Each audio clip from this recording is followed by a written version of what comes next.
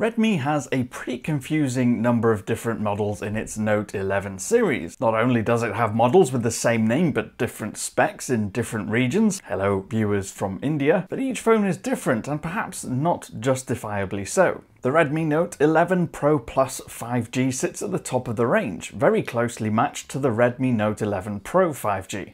And note that the 5G part is important because there are also some 4G models in the family with different hardware. I'm Cam Bunton from Pocket-lint and this is our review of the Redmi Note 11 Pro Plus 5G. Wow, that's a mouthful. If you do like this video, please do subscribe, hit that thumbs up and tap that notification bell to make sure you don't miss any more. Now the Redmi Note 11 Pro Plus looks a lot like the Redmi Note 11 Pro. You'd be hard pressed to tell them apart, but as the weights and measures reveal, they're in different frames. The Pro models in this family are characterized by the flattened sides and the back.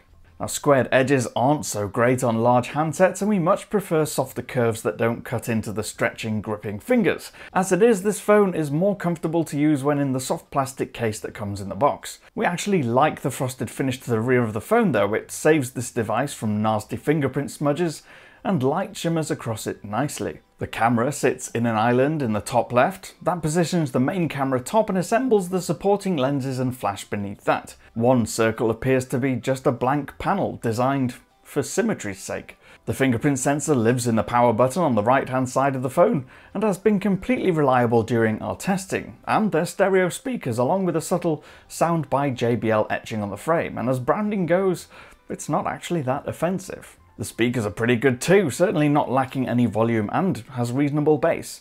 So a valuable addition for those watching videos or gaming out loud. This phone also retains its 3.5mm headphone socket, a bonus for those who want to use an existing set of wired headphones. There's also IP53 rating, enough for basic splash protection. Overall, there's nothing really to complain about with the design, but also nothing really to get all that excited about either.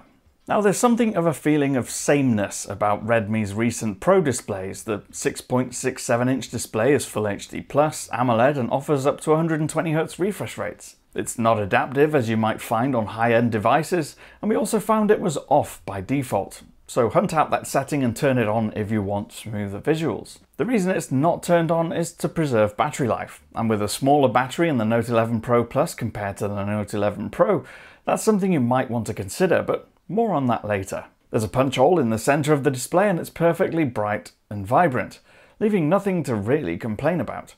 Sometimes the auto brightness gets a little confused and we've found ourselves walking along in bright conditions with the display seemingly thinking that it's dark outside.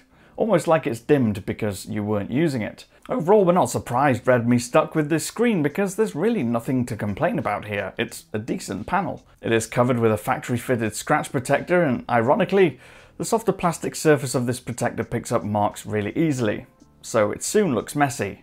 You might just want to remove it. Now onto performance and battery, and there's a couple of things in this phone that set it apart from the regular Note 11 Pro. And that includes the core hardware and the battery.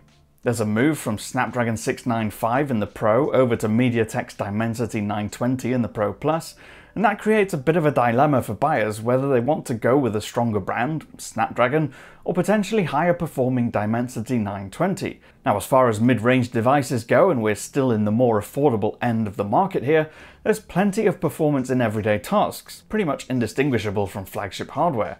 At least when it comes to basic things like email or working or social media. Most of the performance issues, however, seem to come from the software, which is MIUI or MIUI, which appears here as version 12.5 on Android 11. So it's out of date compared to the rest of the market, but also seems to change a lot for the sake of changing it with little real gain. And unpicking those changes to get back to a more practical arrangement is definitely worth doing, like moving to gesture navigation and disabling the lock screen carousel and reverting to the quick settings and notifications pane back to a combined entity rather than having them separate. We found Bluetooth to be a little rocky. Taking a couple of attempts to connect to headphones, we tried a couple of different brands. It just seemed to make it more of a meal than it really should be. Otherwise, however, connectivity, including 5G, seemed solid enough, with no problems when making calls and no problem streaming or accessing data-rich sources. We also found the handoff from Wi-Fi to cellular to be slick and quick, without the stumbling that some phones go through when you walk out of the house. When it comes to gaming, performance is not a graphical powerhouse, but it's good enough. Attempting to switch to 120 FPS mode on Call of Duty Mobile drops you to low graphics, which isn't really worth the trade-off, but the game is perfectly playable at 60 frames per second, so it's not a huge problem. And then you have the battery, or rather the charging. One of the big additions on the Redmi Note 11 Pro Plus is 120 watts charging, which is blisteringly fast. To accommodate this, there's a drop to a 4500 mAh cell, which is smaller than the 5000 that's on the Note 11 Pro with its 67 watt charging. Do you need a charger that goes that fast? Well, the good news is that a 120 watt charger comes in the box, and we dare say you could use it for all your other devices too, but as it is, supporting fast charging is a great thing, because the phone will charge in a flash and you don't really need to worry about when you'll charge your phone, because you just plug it in and it's up to the higher percentages in about 15 minutes. The downside, and there is a downside, is that this phone's endurance isn't great. It seems happy to burn through the power that it's got, and we've often found ourselves at the end of the day getting under 15% battery. Lots of things contribute to this, especially if you're going to go game on it, as the demands on the processor are then high. But then does less than stellar battery life matter? Not when you can plug it in for 15 minutes and go back to normal. Not really. Moving on to the camera loadout and performance, and on the Redmi Note 11 Pro Plus, Redmi drops the depth sensor from the Redmi Note 11 Pro. Not that you'll notice the difference. Otherwise, the camera loadout is effectively the same. That means it leads with a 108 megapixel sensor, although that top resolution is only unlocked if you delve into the Pro mode. Otherwise, it uses 9:1 pixel binning, resulting in a 12 megapixel photo, which is pretty standard practice on such devices. The high-resolution sensor is really a spec sheet play, giving Redmi something to shout about, rather than it offering remarkably better results than a 50 or even 12 megapixel sensor. However, it's quite a decent performer. Quick enough to grab images while it doesn't have quite the pop of the Pixel or the luscious results of the latest Samsung phones, both of which seem to leverage post-capture processing more effectively.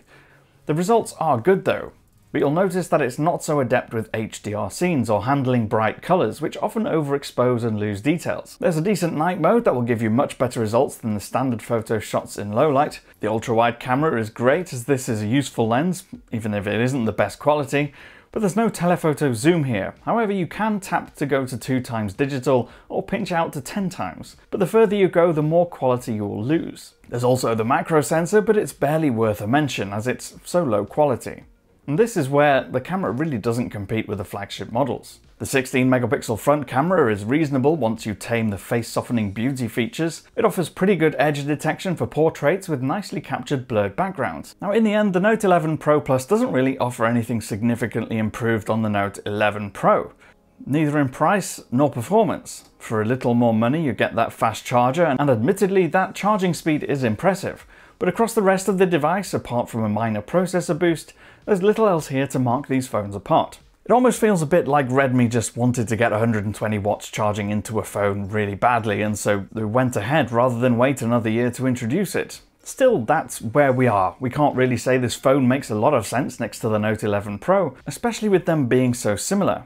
And both have the same software issues and the out-of-date Android, which is perhaps the biggest shortcoming of this device. As an all-rounder though, the Note 11 Pro Plus is perfectly competent, offering good performance and value for money, with fast charging being the bonus. But that's really the only flicker of excitement. The rest of this phone just plays it straight. I've been Cam, I'm at Cam Bunton on social media. You can get hold of me there if you want to. If you did like this video, please do leave a thumbs up, subscribe and tap the notification bell to make sure you don't miss any more. I'll see you again in the next one. Bye for now.